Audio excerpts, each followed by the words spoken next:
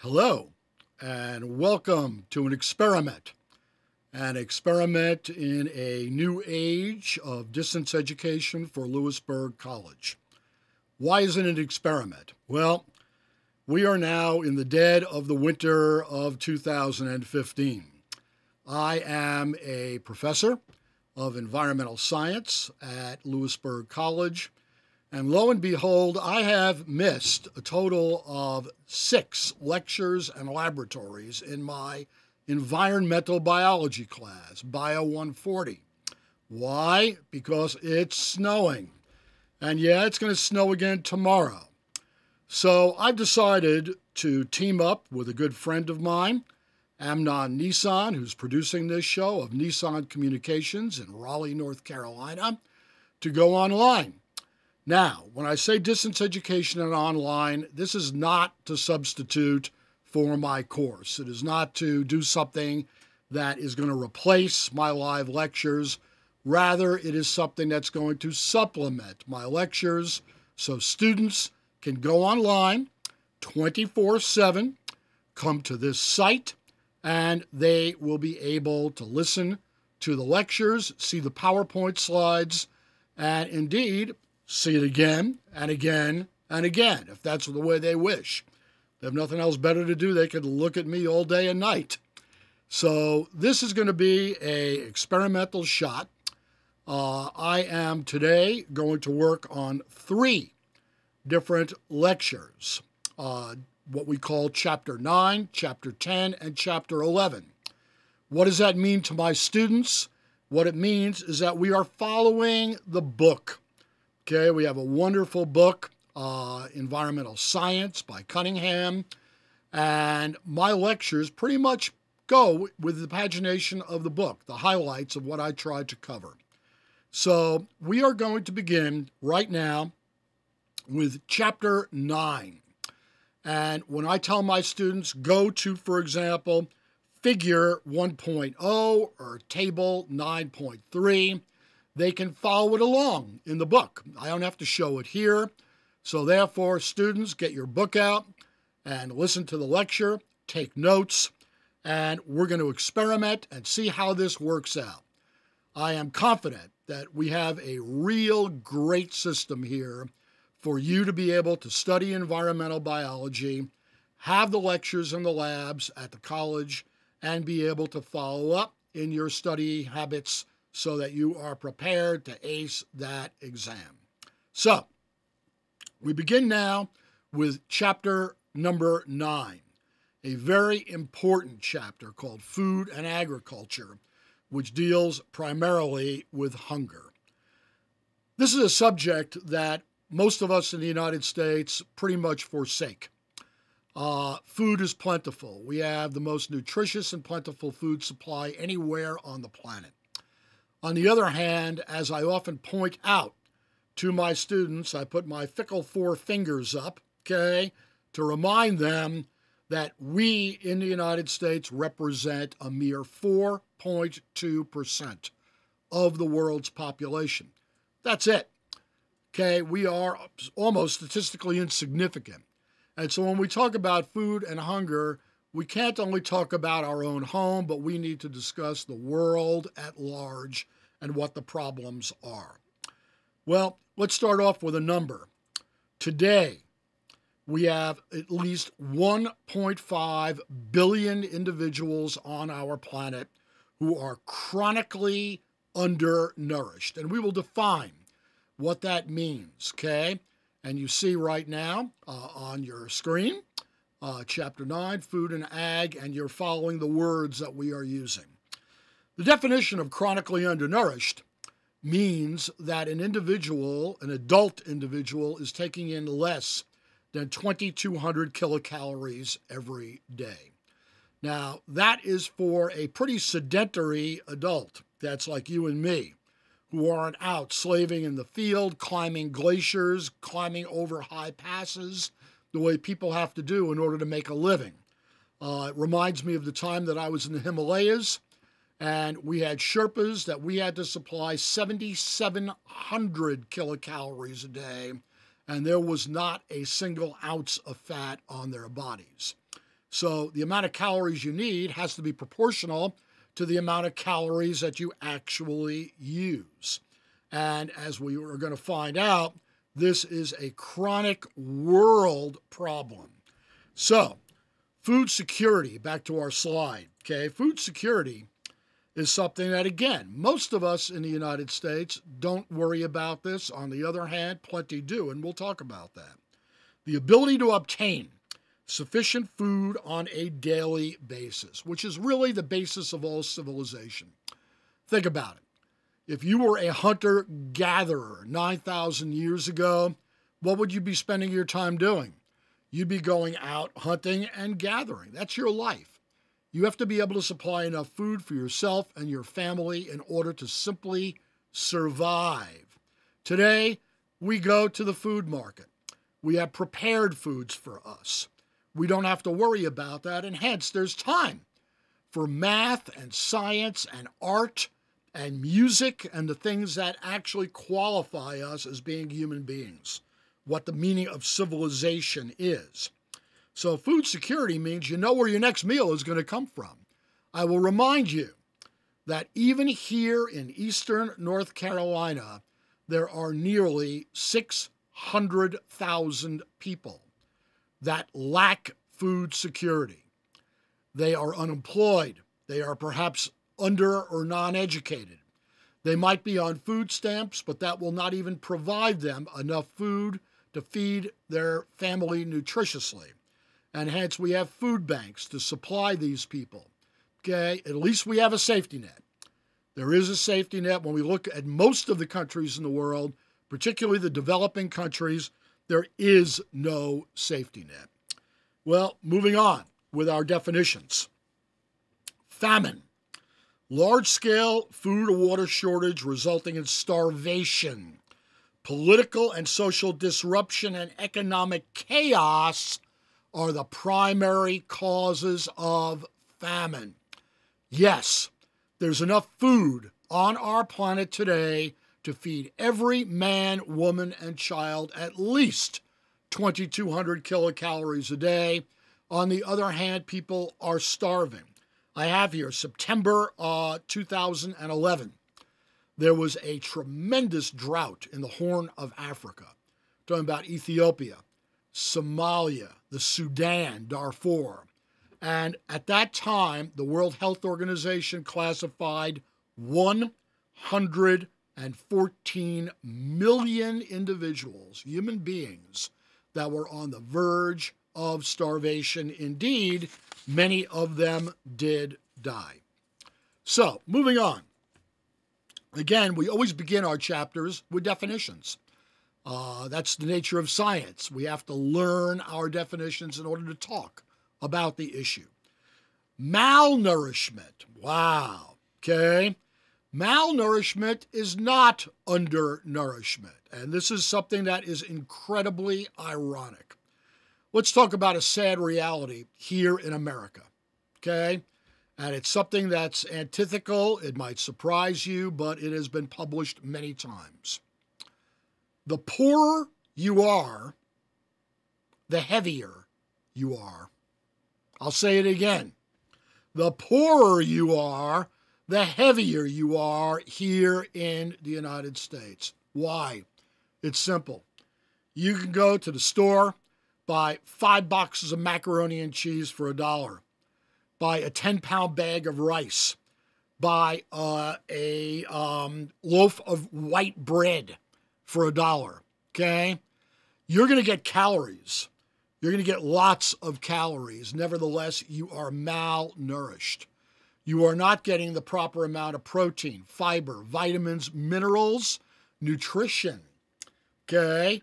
The wealthier you are, okay, which means you have unlimited money to be able to buy food, what are you buying? You're buying high-quality, lean meat and fish and poultry, fresh vegetables, fresh fruits, okay, eating salads, eating high-quality dairy products. That costs a lot of money. And indeed, you are properly nourished. So malnourishment does not mean that you're starving to death. It means you are not eating properly. One of the examples of this is if you don't have enough iron, which comes from fresh vegetables and meat, you can be highly anemic, which means you're going to be tired all the time. Now, when we take this to the extreme, we have some definitions that are actually quite sad. I have witnessed this in Africa and Central America, and it is, as I said, unbelievably sad. Human beings have to have approximately 70 grams of protein every day. That's to survive. That's to live. That's to build muscles. Our brain requires the nitrogen in protein. The fact is that there are millions around the world that have little or no access to protein. If they're landlocked, for example, they can't go fishing. They're landlocked in their country. They might have eaten up all the bushmeat, the birds, the animals in the forest. There's nothing left to eat. This results in what the African definition is called kwashiorkor. You see it spelt on your page. And in Asia called marasmus. And this is acute protein deficiency. Often you will see pictures of a town that's starving. 150, 200 years ago, we didn't really understand that. You'd have explorers like Richard Burton going into the deep jungles of Africa, coming upon a town, and there would be little children walking around, tiny children, with bloated bellies. Their arms and legs were sticks. You could see the sutures in their brain cavities coming out, okay? But in reality, their bellies are huge. And the reports would come back to England and say, my God, what well-fed children with these big fat bellies. In fact, these were children in the final throes of death. Their body was ingesting and digesting itself, causing gas, methane, to build up in the abdominal cavity, bloating their bellies out, and unfortunately, once it has reached that stage, these children are lost. There's no way to bring them back. So, what goes on with our food supply? Let's take a look on our next slide at the Big Four.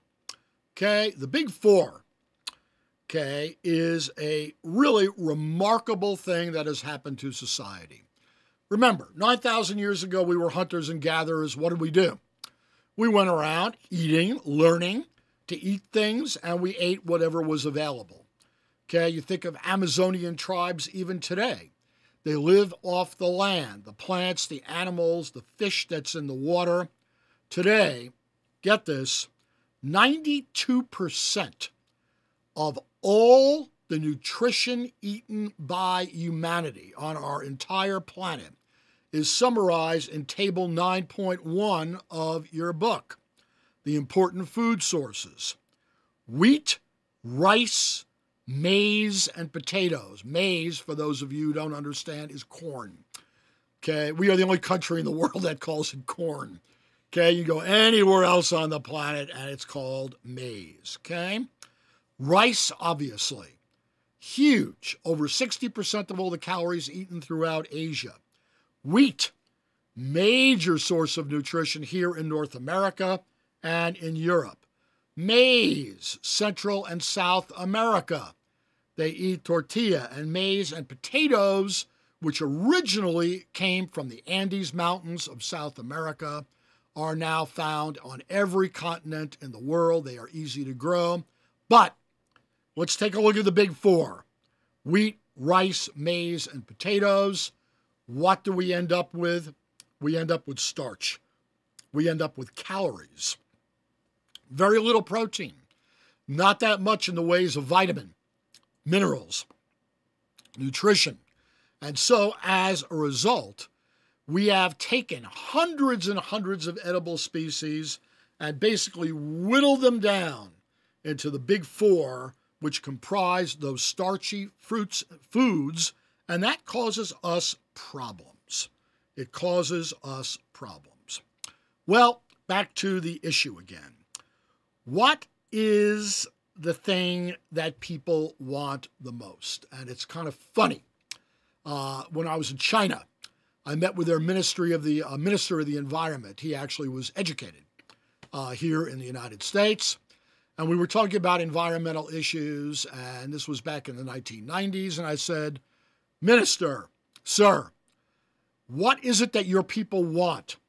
Your people represent a quarter of the human race. What is it that they want? And he looked at me without hesitation and said, meat. We want meat. And you know, it's not that long, maybe 15 years since I had that, 16, 18 years since I had that conversation. And what has happened throughout Asia, particularly in China, the consumption of meat has gone through the roof. Let's look right here in North Carolina. Eastern North Carolina, we have 3 big industries.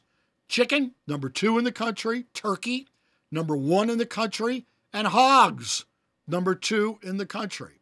How many of you knew that over 60% of all that meat is shipped to Asia?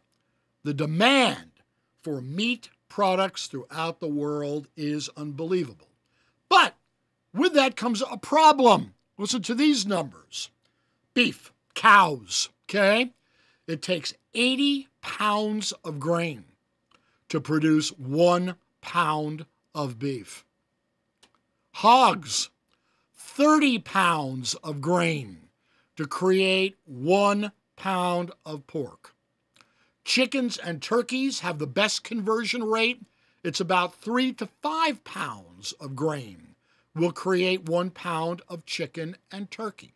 But what's the message here? Notice the word that I'm using consistently, grain.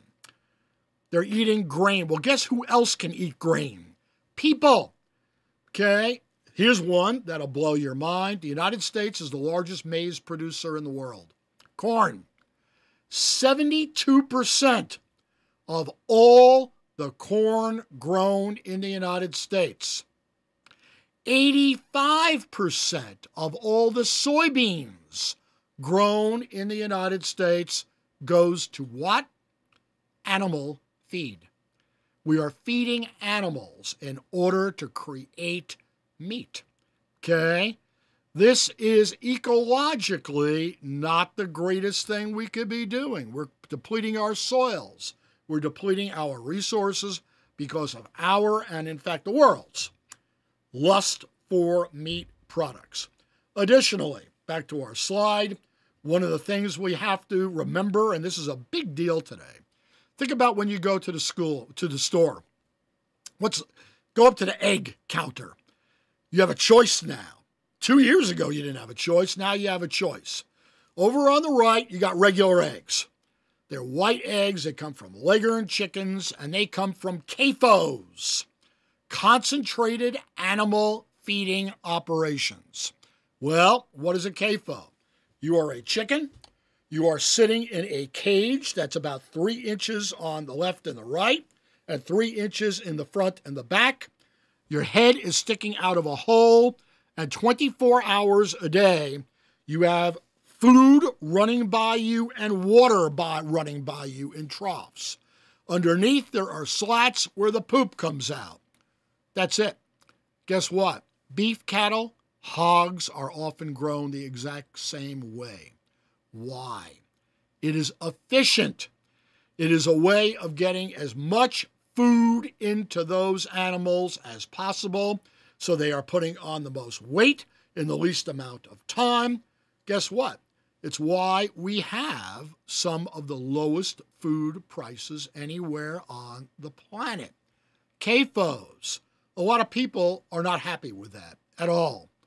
As a result, what do we have? We have organic, free-range chickens. Free-range chicken means exactly what it says. It's running around. Okay, when it reaches the proper age, well, then it goes in the truck and you know the rest of the story. Okay, but they are, as once people might say, happy chickens. Okay, what about cage-free eggs? Same deal. They let the chickens run around. They put little bales of hay around the field, and when a chicken is ready to go and lay their egg, they'll go up to it, they'll lay their egg, and they'll go back and start pecking for worms and bugs and doing what they're doing, and they're happy laying chickens, okay? This is what we are now moving towards. The problem with that, although it is ecologically far better, is the price is often double and triple the cost of CAFO products. Okay, so let's talk about agriculture and with our next slide and talk about something that is really important in understanding some of the problems that we have. Okay, seafood. Seafood has been one of our most important mainstays in the development of civilizations. Think about where civilizations rose on the Mediterranean, okay, on coastal areas around the world. That's because, guess what? Seafood is free. You go to the ocean, you learn how to use your nets, you learn how to fish, okay? And indeed, today, 2 billion people on our planet, okay, rely on fishing for their subsistence, for their food, okay? And that's good, okay, that they are, in fact, relying on that seafood. But what's happening? And this is so real that you can feel it every day if you go to the food store. The oceans are being depleted. Now, on the surface, you say to yourself, what are you talking about? The oceans, 76% of the Earth's surface, filled with fish and animals and whales and whatever else. Yeah, over the past 50 years, through commercial fishing operations on boats 1,500 feet long, carrying 2,000 men, dragging nets behind them for hundreds of miles, we have practically fished out the major seafood resources in our ocean. Drag nets, literally, I use the word vacuum, miles of ocean. Now, when they drag their nets on these miles of ocean, guess what they catch? Everything. Whatever's there, okay? Sharks, dolphins, turtles, whatever happens to be there gets dragged up. Then they take these huge nets on cranes and lift them on to the surface of the boat. They open the net up and splooge. All of this teeming life comes out on the deck. They bring in conveyor belts, and hundreds of men start throwing the various animals that they've got on different conveyor belts. What are they trying to get? They're trying to get the fish, particularly the high-valued fish, whether it be a type of snapper or cod or whatever. Guess what's left behind? Called bycatch. What is bycatch? Well, there's an easy way to tell. If you are out in the middle of the ocean, you're taking a cruise from here to Europe on the Queen Mary. Once in a while, if you have a clear day and you look off the deck of the ship, it might be 50 miles away, you will see another giant ship, and you know how you tell that it's there? Not by the ship, but because it is being surrounded and overflown by tens of thousands of birds. Now, I'm talking about 1,000 miles out to sea. I'm not talking about 100 miles off the coast. Remember, birds have to lay down at some time and sleep. These are tens of thousands of birds that are swarming like bees around these gigantic ships. What are they there for? Just have a good day? Have some fun? Watch a movie? I don't think so. They are there because on these giant commercial vessels, 24 hours a day, they are processing fish. But guess what happens to the bycatch? Over the rail. Tons and tons and tons. Part of their bycatch, sadly, are sharks. But before they throw the shark overboard, what do? They cut off the fins. Shark fins are worth as much as $400 a kilogram in the Asian markets. So you have a shark, big 700-pound shark. It has a dorsal fin. It has the side fins. And they take big machetes, cut them off, and all that's left is a torpedo. Okay, a finless shark, they throw it overboard, it just waddles. Okay, and it's helpless, and the birds will come in and feed off that dying shark. Bycatch, wasting millions of tons of our sea resources. Well, what's going to happen in the future? The future, there's good news and bad news. The good news is everybody loves shrimp, right? You go to the store and you buy a pound of shrimp. Next time you go, I want you to look at the bag in very tiny letters on the back, or ask the fishmonger, where'd that shrimp come from? And the odds are it is not from North Carolina, it is not from Louisiana, it is from Thailand. Over 80% of all the shrimp in the world are farmed.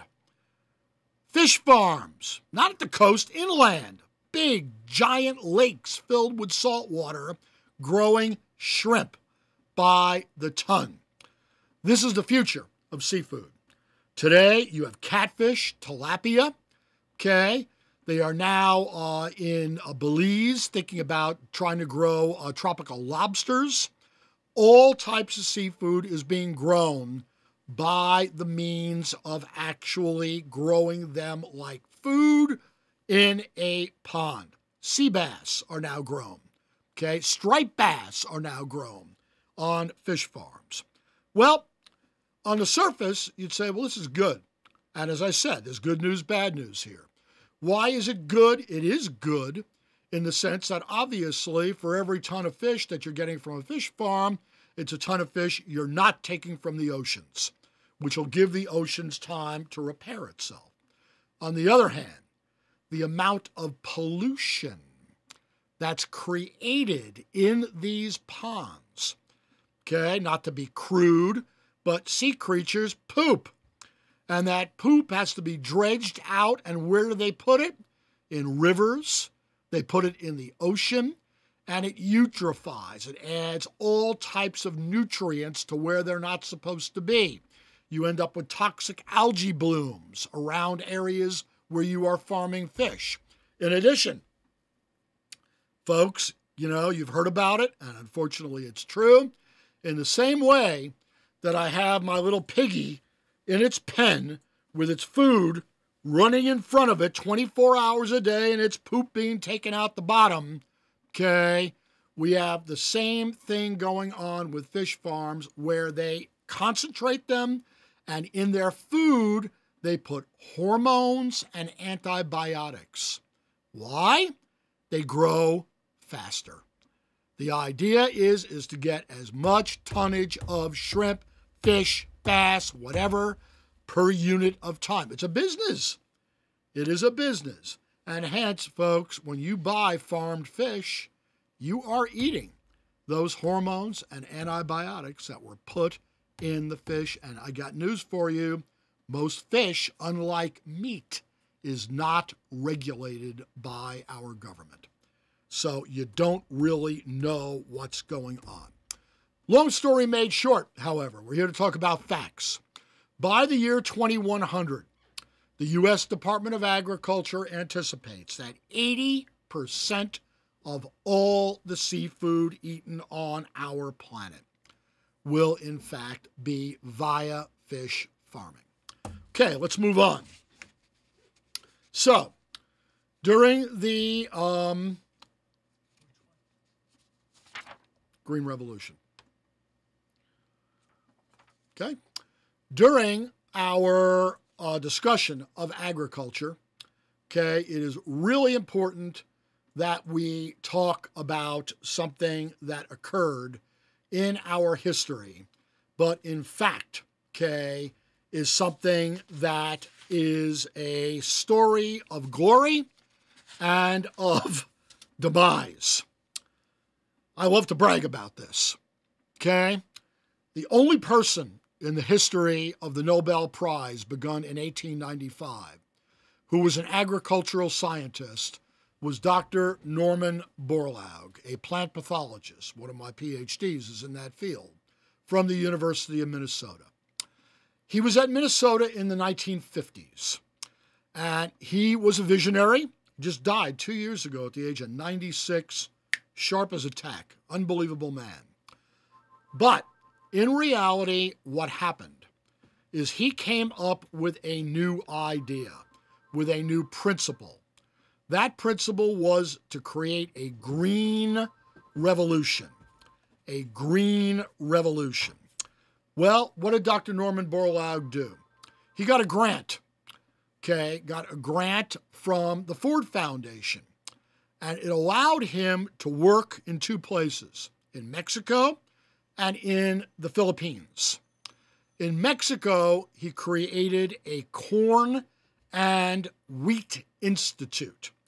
In the Philippines, Asia, of course, he created a rice institute. And as a result, he was able to come up with a statement that was unbelievable, and that is famine will be eliminated from the human race. There will be food for all. This is the time I was in college, guys, like you, beginning graduate school in the 60s. And wow, they were heady times because we actually believed, and Borlaug was given the Nobel Prize, that we were going to eliminate the famine of over 1 billion people on our planet. So what did he do?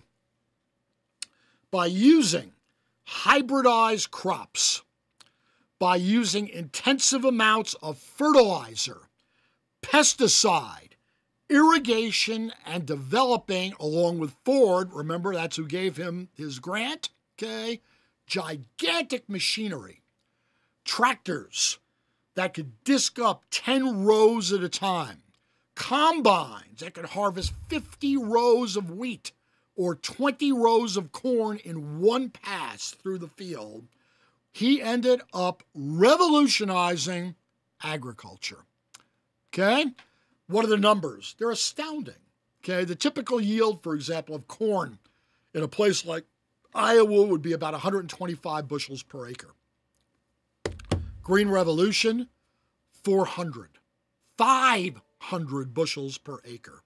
Rice, 300% increases in yield. Wheat, double increases in yield. We had, as I say, proverbially, food coming out of our ears. We were burning it. We were burying it. We were giving it away. We had too much food as a result of the Green Revolution. So, to watch my hands. Basically, on a timeline, we had food production since 1,000 years ago going like this, up and down and up and down and up and down. All of a sudden, that curve started to go straight up in the late 1960s through the mid-1970s. We were using the Green Revolution to produce food, and there was no end in sight. And something happened. My friend Amnon, who's producing the show across from me, remembers this. Most of us old fogies remember it. It was the fateful year of 1979.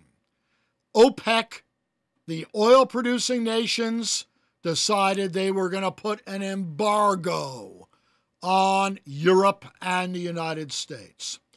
Gasoline went from 50 cents a gallon to $2 a gallon. Now, we're talking about $1979. That's equivalent to $6 a gallon today. That wasn't the problem. I would be on a line for 4 hours, a mile long, and when I got up to the pump, there would be a guy there, typically with a pistol in his holster, saying 5 gallons. They'd give you 5 gallons of gas at $6 our equivalent per gallon. Guess what? Let's go back to that slide. Fertilizer, nitrogen is made from petroleum products. Pesticides, all based on petroleum products. Irrigation, guess what? The water doesn't jump out of the pond onto the corn. It has a giant diesel engine burning fuel to pump the water onto the field. And finally, that gigantic machinery that we talked about, where some of these instruments, you'd be lucky to get 10 gallons per mile out of it. Giant engines, the combines and everything, moving its way through the way. So, the common denominator of the Green Revolution was energy. Cheap energy was actually the driving force that made food production go through the roof. Energy intensive. I love looking at this right here, okay? This is when I began driving. I always use this as a joke. I got my driver's license, and I'll never forget, went to the gas station. It was a mobile station, and gas was 16 cents a gallon. Fill up my big car. I think I was driving an Oldsmobile 98, okay? My father bought it for me. Like 7 miles per gallon. Fill her up.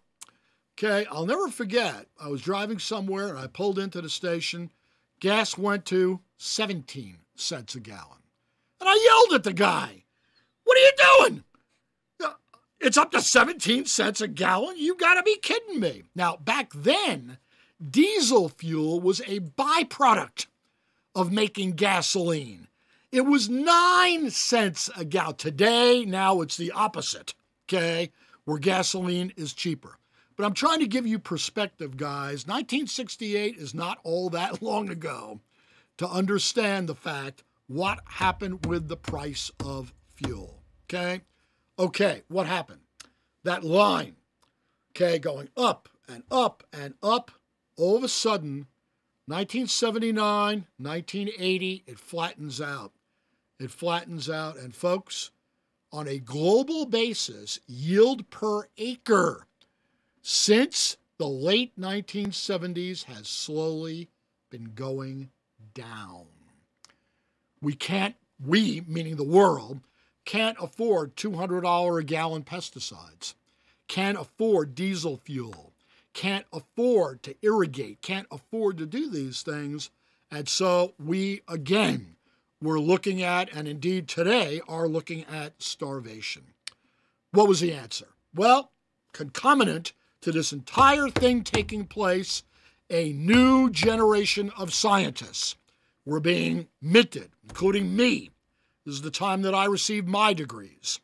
And part of the curriculum as a biologist is you had to study molecular biology. And part of molecular biology was a new term, the new kid on the block, genetic engineering. Whoa, okay? Genetic engineering. Transgenic genes. Taking the genes from one organism and transplanting them to another. The most famous example being the Monsanto Flavor Saver tomato. Okay, anybody who's old, okay, and ate tomatoes back in the 60s, 70s, 80s, remember during the winter, they tasted like cardboard. They were harvested green, and you had to wait for them to get kind of orange. And okay? Well, Monsanto, some genius scientists came up with an idea, which is brilliant. When you think of these crazy people, and guess what the word is for GMO food? Frankenfood, okay? And it's still used today. These crazy scientists, a guy was fishing at the beach, and he caught a flounder. Anybody ever catch a flounder? The bottom is white and smooth. The top is slimy. Blah! It's got this pure, gelatinous, transparent slime covering the top. And this scientist said, I wonder what that's for. It's protein, obviously. The fish is protein. Fish is not made out of carbohydrates, okay? And he started breaking it down. And what did he find out?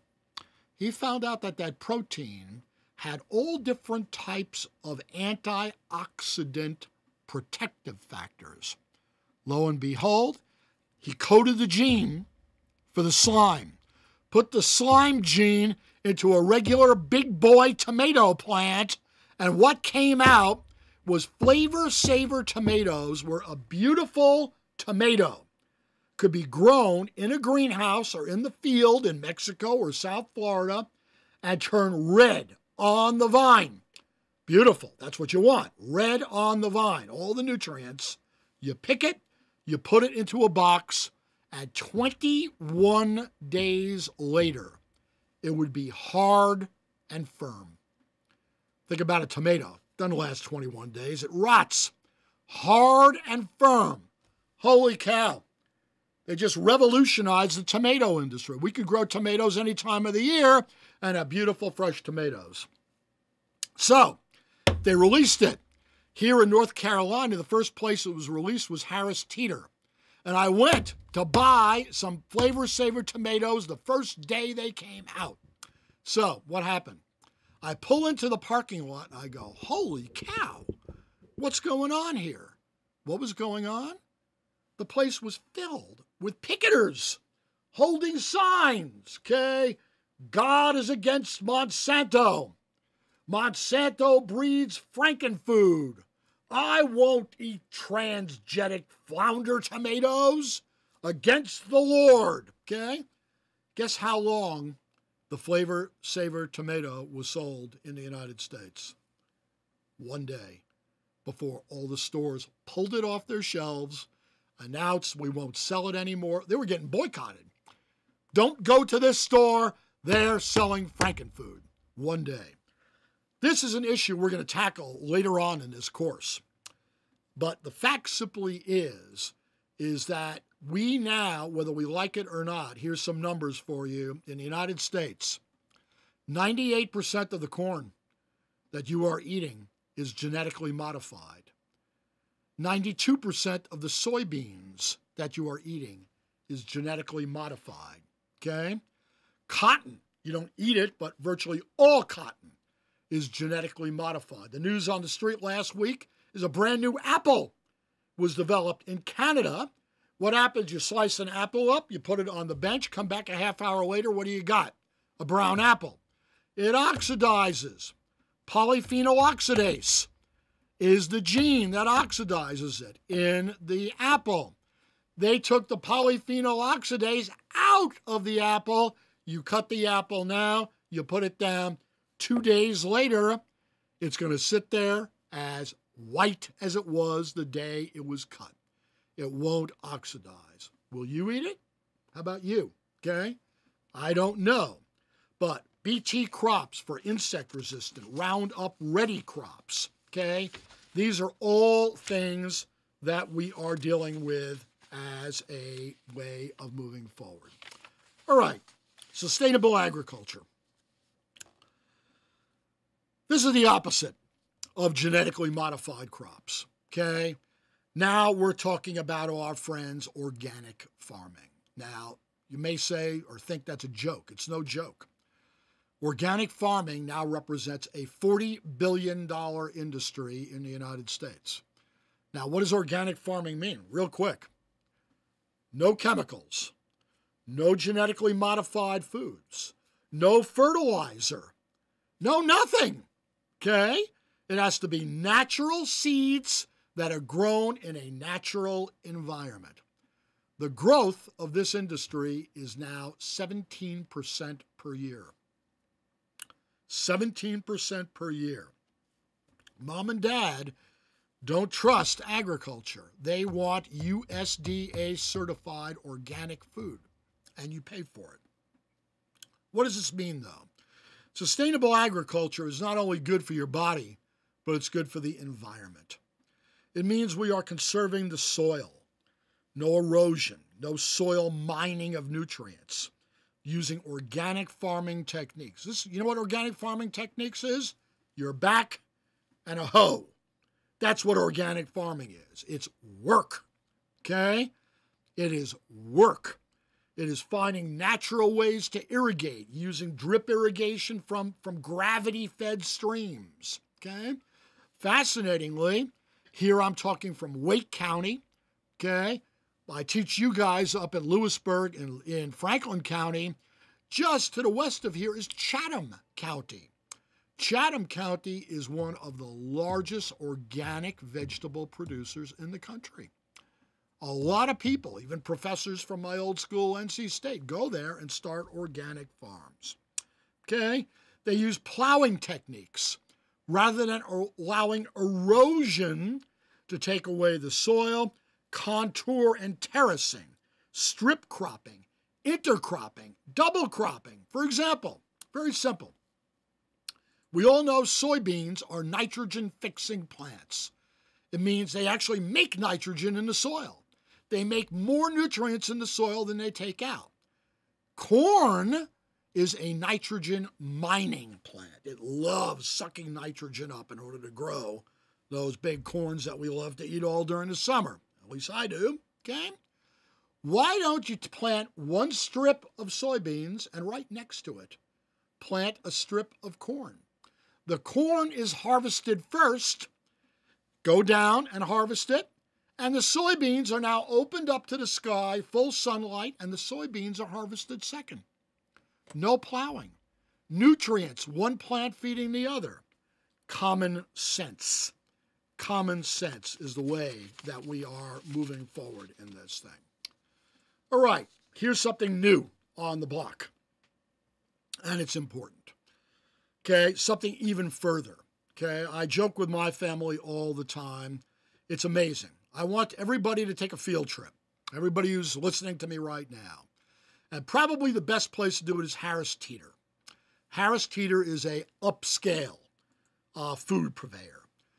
Take a pad and a pencil, okay, and walk in to the Harris Teeter and go to the fresh produce market and start looking at the boxes and the bags and the labels. I did this about 5 years ago, and I found food, you're sitting down, from 38 different countries. From India, from Bangladesh, from Thailand and Indonesia, from Peru and Chile, from Brazil and Guatemala, okay? All over the planet. Why? Because down there, our wintertime is their summertime. Chile, unbelievable. Costa Rica, unbelievable markets. Planes filled with produce coming into Miami and being distributed all over the United States. Well, that's fine, except think about it, folks. Okay, we're trying to be sustainable. You have a box of raspberries that was grown in southern Chile. It had to be transported 7,000 miles to the United States. By airplane in most cases, okay? Think of the cost of the fuel to be able to do that. Think of the environmental degradation, the global warming, the carbon dioxide emissions, okay? What is the result? A new thing is on the block. Began in California, like most things do, okay? And it's called locavore, okay? Vor means to eat, loca means that you're crazy. No, it means it's local, okay? Eating locally. We have a rule. Each different town has a different rule. Here in Raleigh, we have a locavore group, and they are sworn to not eat food that comes from more than 75 miles away. Now, we're fortunate. How many of you knew that North Carolina has the largest diversity of commercial crops of any state in the Union? 128 different crops are grown in North Carolina. So particularly spring, summer, fall, we have go to the farmer's market. Unbelievable choices in the winter. Guess what? You're not eating raspberries. You're not eating strawberries. You're not eating asparagus in the middle of February. You're going to eat what's available. What do we have? We have sweet potatoes, carrots, cabbage, other things, with the idea that we're going to eat locally.